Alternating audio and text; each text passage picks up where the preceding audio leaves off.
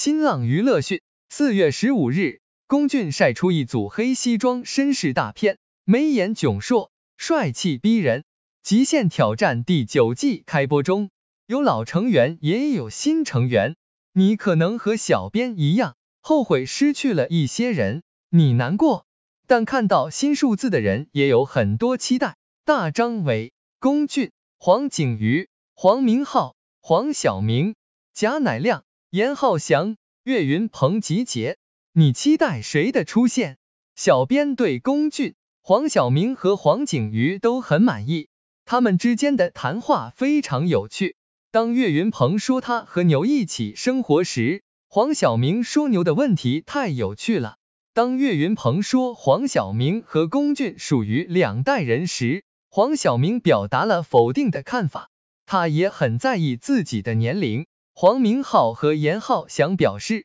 每个人都希望像黄晓明一样，在我心里的印象很好。在睡姿比赛中，龚俊和严浩翔的睡姿非常突出。龚俊解释说他缺钙，所以他会弄湿腿然后睡着。在接下来的打地鼠环节，岳云鹏的思想给了我一个十足的打击，他在远方，占据有利位置，所以我们听到他的声音最大，来打我。大张伟说，就在他的头上，一击。黄景瑜在打地鼠环节直接变身人形钟摆，被锤下的人浑身一颤，在绝对的权力面前，技巧变成了炫耀，他敲掉了锤子的大头。黄明昊和严浩翔也接受了黄景瑜的锤子惩罚，相当爽快。接龙这句，岳云鹏一开始在蹦床上不稳，在接龙前头顶摔倒，第2次滑下去，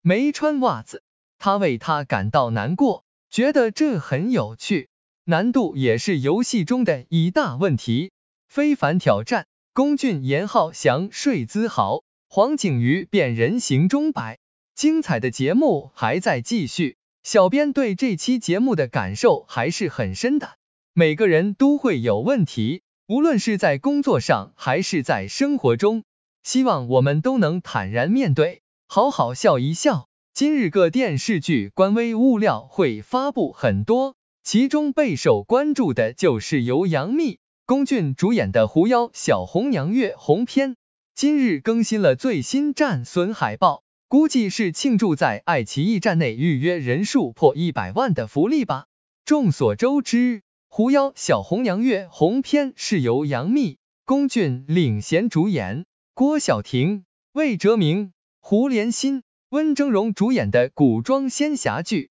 该剧讲述了涂山狐族心怀大义的当家涂山红红与东方家后人东方月初相遇，并渐渐相爱的故事。美女齐聚，服化道路透目前深受好评。最新的狐妖物料还挺好看的，不得不夸奖恒星引力的审美很不错。龚俊饰演的东方月初还是挺有少年感的，比起前2天微博之夜的质感好很多。工作室分别发了单人海报，官微发了双人对视战损海报，挺有 CP 感的。这么看的话，确实一把子期待住了。最新消息是 CP 超话已见， CP 名爱的公羊已娶，预计会在暑期上映。现在已经流行开始炒 CP 了吗？古装剧的 CP 似乎现在都流行取个 CP 名，包括之前地心引力无路可逃等。那你们觉得爱的公羊如何？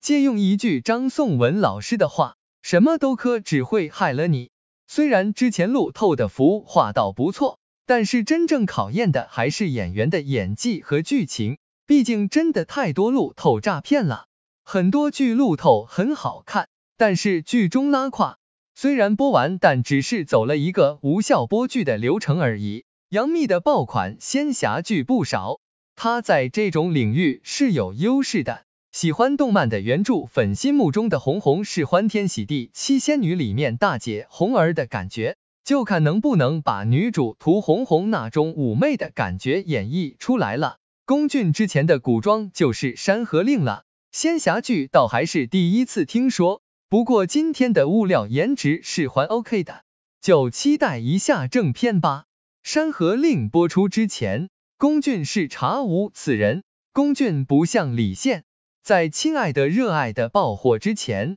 他还有过河神法医秦明和睡在我上铺的兄弟等热剧播出。一般来说，古偶有特效和剧情的加持，相比于现偶来说更容易大爆。李现能靠着一部现偶成了7月男友，起码是有真本事在身上的。山河令属于单改作品，又是单改最后的绝唱，龚俊在短时间内能吃到角色红利，可随之而来的是作品下架，资源衔接不上。龚俊之前的作品不少，山河令也并非是第一个下海的作品，但是你仔细扒一扒，他过去的作品几乎都没眼看。山河令之后的作品，如你好、火焰蓝，脱离了配音之后的台词像是在朗读课文，演技上也是飘忽不定，所以龚俊没有强硬的实力，自然只能靠着角色红利小火一段时间。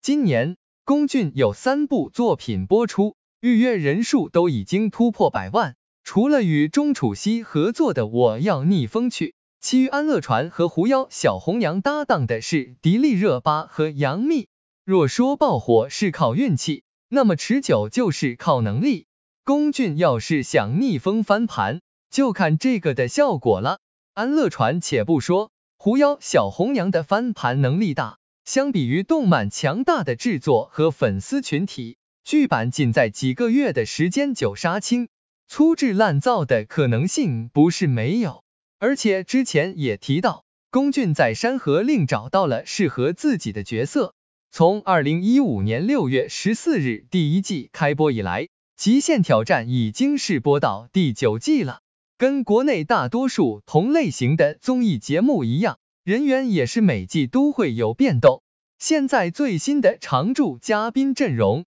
有黄晓明、贾乃亮、岳云鹏、大张伟、龚俊、黄景瑜、严浩翔、黄明昊。之前8季的节目嘉宾阵容基本都是中青年居多，70后的郭京飞、王迅，80后的雷佳音，到现在第9季了，最老的只有一个74年的黄晓明，然后80后的大张伟、贾乃亮、岳云鹏，90后的黄景瑜、龚俊，00后的黄明昊、严浩翔，成员平均年龄线不断下移，以至于今天网友在网络上发出的路透照片，看着这一张张洋溢着青春荷尔蒙气息的照片，女生都估计有点微微醉了，特别是龚俊的粉丝。微博里面的话题极限挑战全员上班路透照，感觉50%都是龚俊相关的，基本是硬生生撑起这个话题，